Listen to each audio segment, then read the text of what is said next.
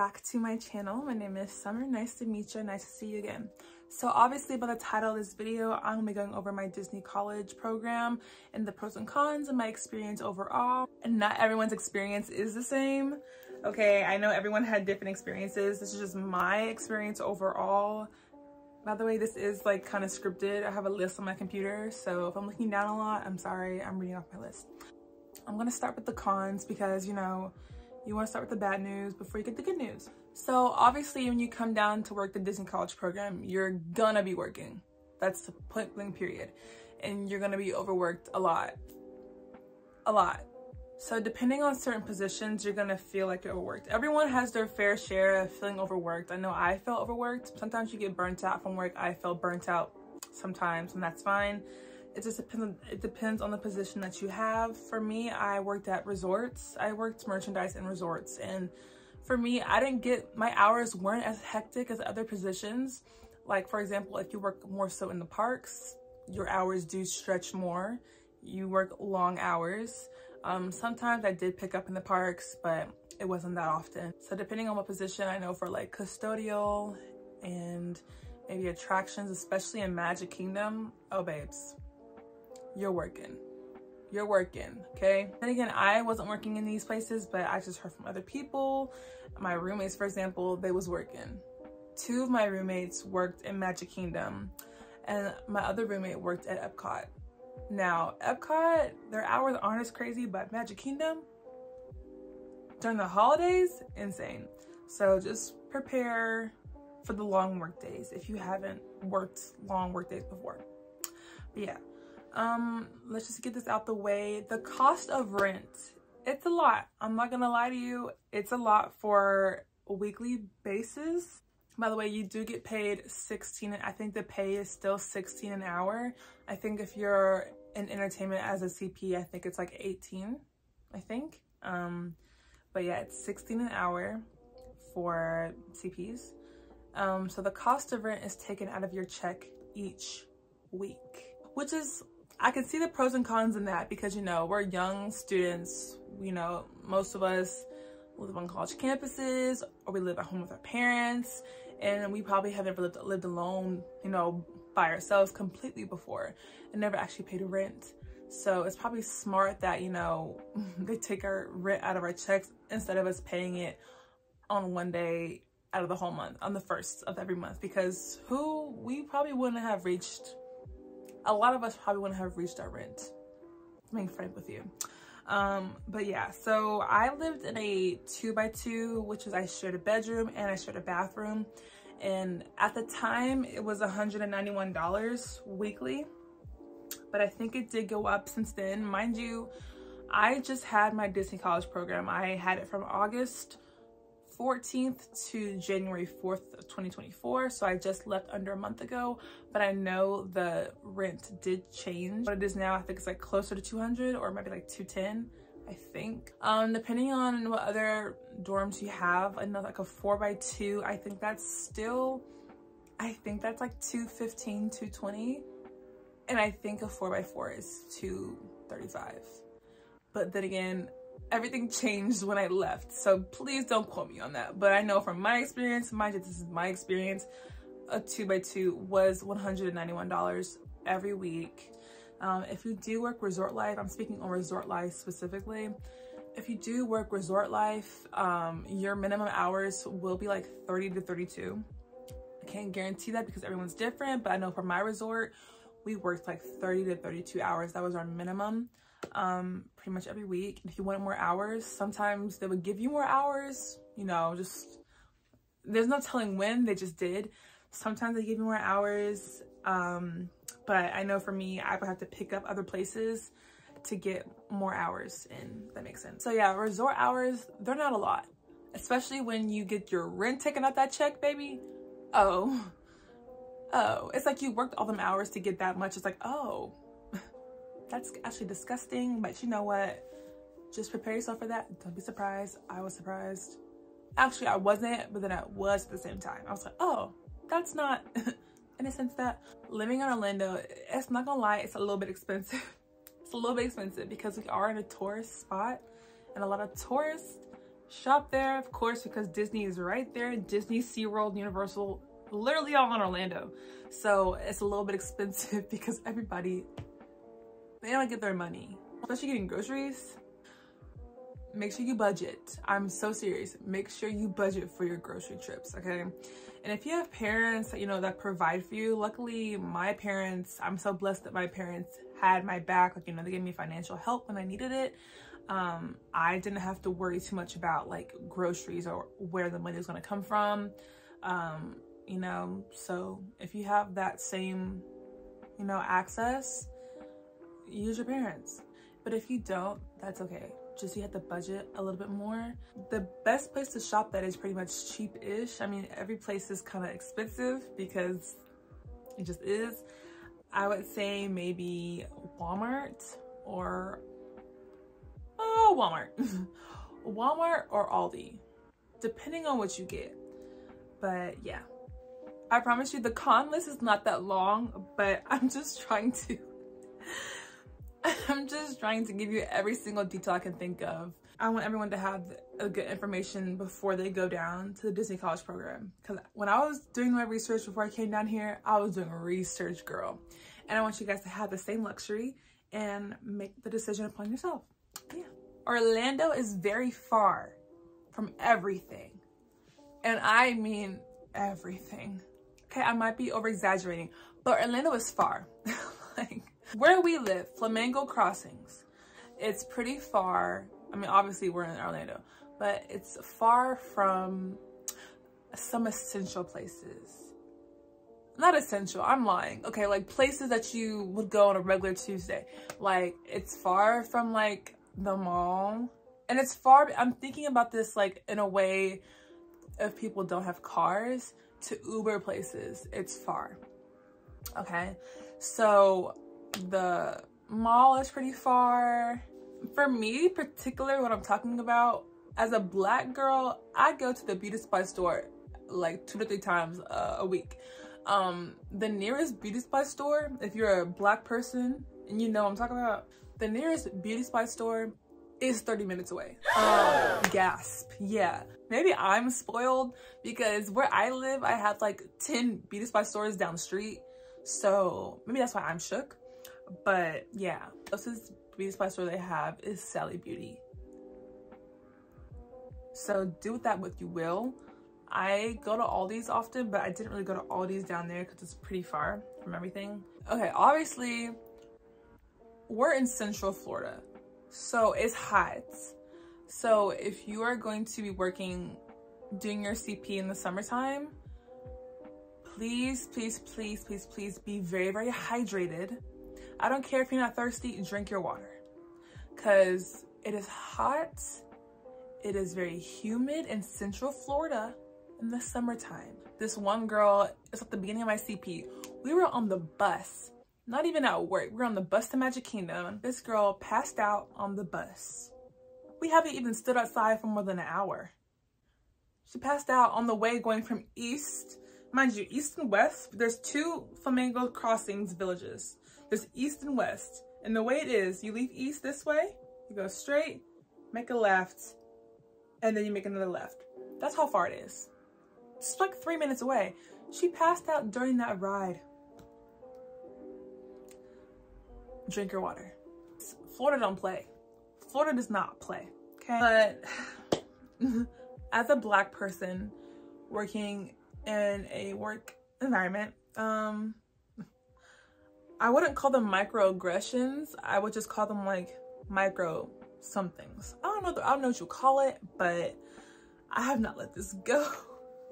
I don't care if it's people being curious or not. Just don't ask me questions about what I got going on. I can't say that this is microaggressions for me. I really don't want to put like, I don't want to put this label on nobody, but like, just be prepared to be annoyed a little bit. I've had a couple of white people like touch my hair when I had my braids and just, you know, just grabbing my hair like a little dog and petting my hair. Just like be prepared for that. Actually don't be prepared for that because I wasn't prepared for that. Stand up for yourself. But then again, watch how you do it, because you will get fired, because they don't play. But still stand up for yourself. Just say, oh, no friend, I'm gonna keep my hair, thank you. I've had like one of my cords and one leader asked me, oh, is that your real hair? That kind of just blew me, because like, I don't know, that happened twice at different times. Like I had long braids at the start of my program, and then one of my leaders asked me, he asked me and my friend, me and my coworker, the only 2 black girls there. Now, let me ask you, is that your real hair? If you have to ask, you know the answer. Be for real. Because if you have to ask me and not ask Katie or Lily, you know the answer. So why are you asking? Also, like me and my only other black coworker, of course, you know, we talked. We were friends, obviously. I think we just black girled a little bit too close for comfort for some people. And they separated us. They literally said, you two are a distraction. We have to separate you. And I'm not even exaggerating those words. I'm saying that verbatim. I don't know what that was giving, but Lily and Katie chatted up all the time. They chatted up, blah, blah, blah, blah, blah. But oh, it's when it comes to them, but it's when it comes to me and my other black coworker. Oh, okay. Oh, okay. Yeah. That didn't really sit right with me, but you know, whatever. That's why I started leaving my home location a lot more and going other places, because I was like, I don't like the vibes here. But don't let them discourage you. On to the pros. Woo! I'm gonna leave off the same note. I had really good coworkers. I'm not gonna hold you. Besides the ones that I couldn't stand, there was a lot of CPs where I was. So obviously when you're a CP, you work mostly nights.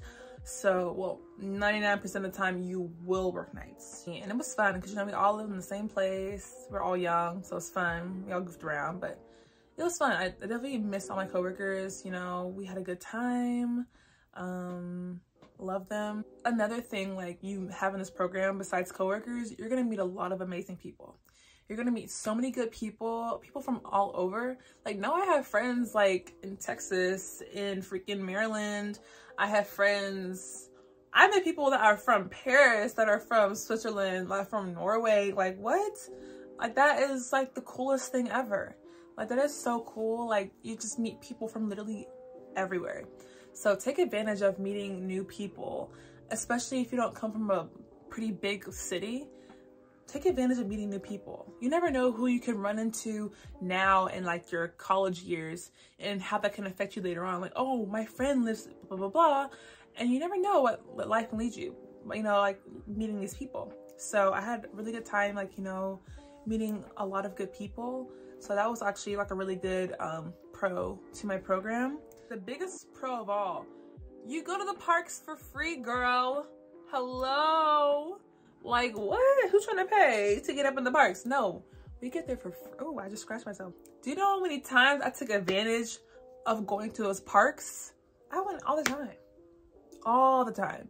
And the best thing I love to do for myself is go by myself. I loved going to the parks by myself, especially Epcot. I don't know what it is about Epcot. I love Epcot down. That's my girl. Epcot and Hollywood are my favorite parks. I would go to Epcot all the time just to get lunch, just to get dinner. That was it. I loved Epcot. I think it's so peaceful going to Epcot at night. I think it's the best time. And I love Epcot fireworks. I love fireworks in general, but Epcot fireworks, when they changed the fireworks show to Luminous, A down. And once you work a certain amount of hours, you start getting guest tickets. My family came down and visited me for Thanksgiving, and they went to the parks for free. Your family gets it for free. Your friends get in for free. Hello, Disney's expensive, girl. Like, the fact that you can get your friends and your family or whoever in for free, that kind of eats. Like, you're that girl for getting them in for free. Yeah, period. Obviously, besides getting in the parks for free, you get discounts. What, girl? Like, you get discounts. You get a cash discount. Bring your blue ID everywhere. If you drive to the parks, you get free parking. Flash your blue ID, you win that, period. I know like during the holidays, all the cast discounts was 40%, which is why I got a lot of things. I have more around my room, but it was 40%. And I know like, I think regular is like 20%, but still it's better than nothing because Disney is expensive. Also for like casting, like cast pros, you get a lot of like cool cast previews of a lot of different things. I know for me, I got a cast preview for the new Moana attraction at Epcot before it even opened to the public. We got a cast preview. It was pretty cool seeing it, you know, before everyone else started crowding in there. It was cool seeing kind of empty. But also I got a cast preview for Jollywood at Hollywood, and that was pretty cool. Especially like that day, I don't typically work at Hollywood, but that day I picked up a shift and I was getting ready to go home, girl. I was gonna clock out and leave. Then they said, no, we have like a cast preview for the new fireworks show. I said, oh, period, oh my gosh. And I sat there and watched it. It was so cool. I'm gonna like put some videos in my next vlog of like all my experiences and everything. And also I saw a cast preview for the new Wish movie that came out, well, it's not new now, but it came out in November. I saw it before it came out, like the cast preview. It wasn't the whole movie, it was like a behind the scenes thing and like all the merchandise and everything, but we saw like a cast preview for that, so it's pretty cool, like seeing all that happen. Pretty fun. Like I said before, like depending on certain roles you have, you can like switch or pick up other shifts from other places. Like for me, merchandise, you can go literally anywhere. Anywhere you dream of, you desire. You can go to Springs, you can go to the parks, you can go to different resorts, wherever. I know for like custodial, you can pretty much go anywhere too. Literally, I don't know about resorts though, but I think you can. But for custodial, you can go pretty much anywhere you want to. Same thing. And it works out easier because it's a universal costume with custodial, so you don't have to like worry about going to costuming and getting new costumes. Because for doing merchandise, my biggest hassle was getting costumes. Oh my gosh, that was my biggest hassle of going to find a costume. Girl, it's really good like on your application. I'm not gonna hold you like saying you worked at Disney, having Disney on your resume for like schools, for like applications for jobs, and just girl, slap internship on there. Like get your foot in the door. It's good for networking as well. Disney has like a lot of like classes, well not Disney, but like Flamingo Crossings has like certain events and classes where you can network and get your foot in the door, have people like remember who you are, especially if you want to continue with the Walt Disney World company and stay within Disney. That's a great way to get your foot in the door. That's a great way to have people start to remember who you are, make a good impression on people. That's an amazing way to start. And honestly, they have really good skills in the classes, and I suggest, I didn't take as much advantage as I should have, but they have really good classes at Flamingo that provide like a lot of like financial skills. They have like resume writing skills, workshops, and like even like the fun ones too, like movie night, hot cocoa night, whatever the holiday is. They have like stuff like that, and it's really cute. So, and it's a really good time to meet people too. I know some people, it can be a lonely time in your CP because you don't meet a lot of people. We're all trying to find friends. We're in a new place with people we don't know, so everyone's trying to branch out and find friends. Another pro is like the amenities, the pool, the gym, community center, so nice. I'm not gonna hold you, like the fire pit, the pool, especially at the West Campus, the amenities there are much nicer. I lived at East, and I have to like say that West was a lot better in my opinion. I thought it was more spacious. It's really beautiful, and the gym is so nice, girl. Take advantage of the gym, it's so nice. So if you do not have a car, don't worry, don't fret. They do have buses that take you to everywhere you need to go. They have buses that take you to Target, Walmart for grocery shopping. They also take you to like, of course, every single Disney location because you gotta work. Here's some tips before you go down there. Save, save, save, save, save as much money as you can. Again, I had my parents help when I was down there, and honestly, I didn't apply to this program until May of 2023. And then I found out I was going like beginning of June, and I had 2 months to save money. So I worked 2 jobs to save that money. And it was summertime, so thank goodness I wasn't busy or anything. Try your best to save money if you can. It's hard because you are essentially shopping for yourself. Especially because like I would go get groceries, I would buy things for myself, or I would go out with my friends, and Ubers cost money. You know, honestly, the thing about this program, it does teach you how to adult a little bit. So we got, you know, start making adult decisions, and that starts by saving a little bit of money. My best advice to you will be to try to get out of the Disney bubble if you can. Do something that makes you happy, because you're gonna get kind of tired of Disney when you're stuck there 24/7. You'll feel trapped. Yep. Like, go to the mall, go to the bookshop. I would go to Barnes & Noble, girl. I love Barnes & Noble. I sit there all day. Go to Universal if you can. I know that's like competition, but go to Universal. If you can, save up to go to Universal, because Universal was so much fun. Honestly, it was a kind of a breath of fresh air from being at Disney all the time. Especially if you love roller coasters, like roller coasters, you're gonna love Universal. I'd never been before I got down here to Disney, so I had a time. And I will be going back. Yup.